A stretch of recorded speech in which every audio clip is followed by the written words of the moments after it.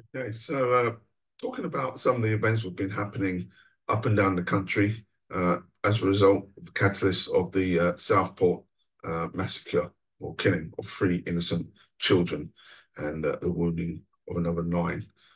So, Napoleon once said that an army is a crowd that obeys orders. Repeat, an army is a crowd that obeys orders. Uh, By that, it means that you can get 100 people and you can tell them to get fed in and they will form up in their ranks. You can tell them left turn, and at that moment in time, 2 seconds after, everyone would turn to the left. If you said about turn, everyone would have turned to the right. If you say would advance, everyone right turn again, everyone would turn to the front.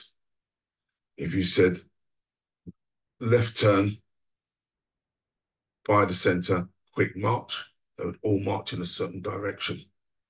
If you said by the double mark, they would all be running in that direction.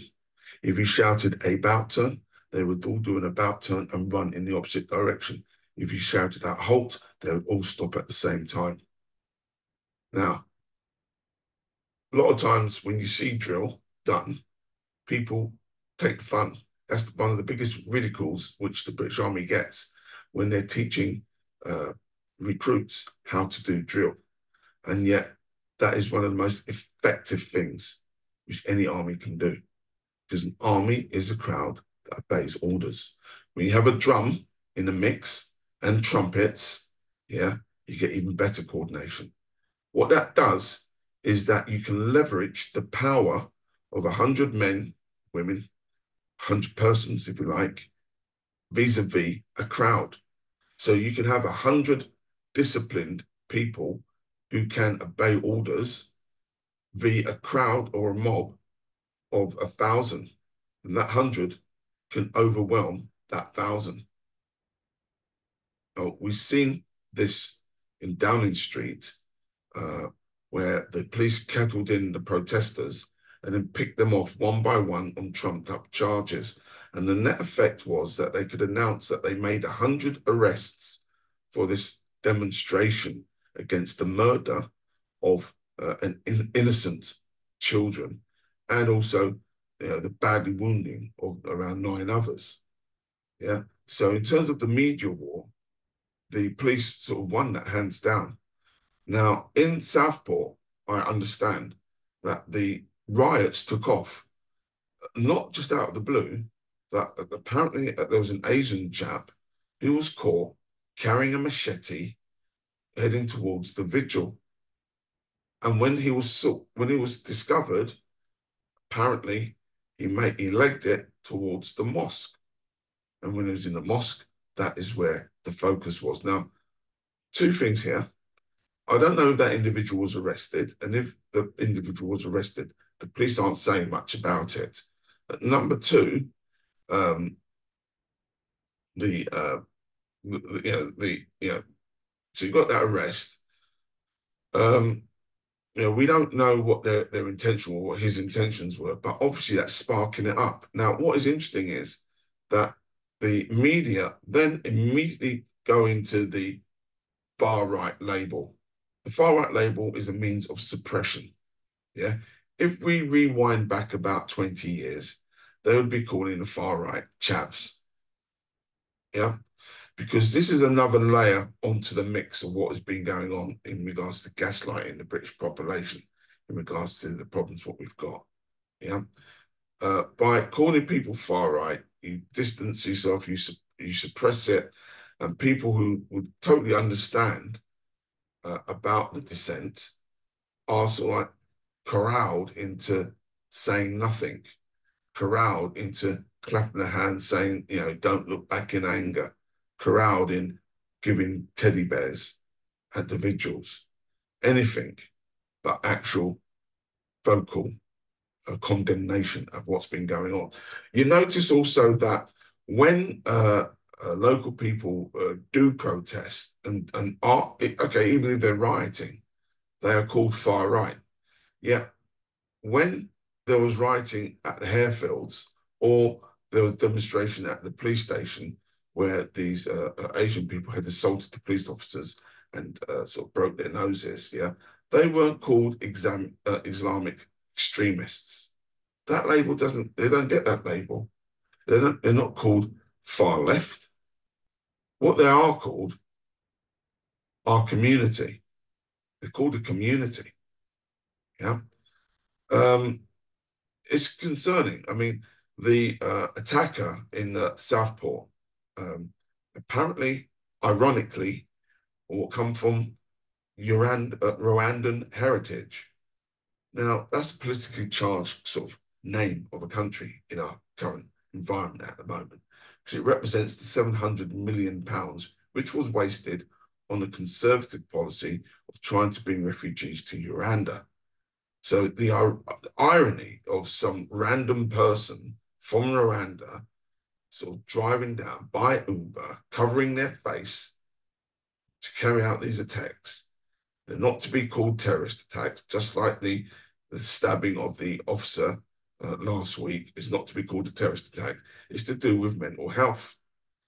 You know, I think it's probably it's around 200 people in the last 20 years have been killed by isolated madmen from a particular demographic religion. Okay. And for the record, that is more than soldiers who were killed in Iraq, in both Iraq wars. More British civilians have been killed by that particular demographic than soldiers in the Iraq war. Fact. Fact. So when we're talking about a war, in all honesty, that war is here. It's on the ground now. It's happening within our cities. It's a cultural war. But laid over the top of it is a class war, or the class stirrings, one of the bogus situations of Britain. You know, Labour is filled with intelligentsia, if you like, in their politics, who are disenfranchised from their grassroots working class people. There is a despising of the working class. And because of that, you have situations where, like Nigel Farage, finds it difficult to find a bridge between the interest group, grassroots interest group of, say, the Thomas Robinson and the patriotism, yeah, vis-a-vis his political ambitions of galvanizing dissatisfied population on immigration. I mean, technically speaking, these two organizations should be, they're running in parallel. They should be actually uniting. But what's preventing that uniting is the perception, mainly painted by the mainstream media, of working class people and the despisement of working class people by the establishment. That's what it's about. That is what it's about, in my view. In my view, that is the real issue. So Nigel Farage wants to keep true British patriots at arm's length because they're working class and they have working class concerns. But at the same time, he wants to leverage of that electoral support for his own political ambitions. And at the same time, the grass movements, call it Enough is Enough, or British Patriot Party, but that would be a good moment. British Patriot Party. Everyone's all included, very inclusive.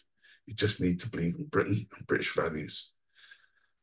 So, unfortunately, that is a grassroots organisation with zero lobbying power. It cannot lobby the government. There are no sort of avenues upon which they can lobby.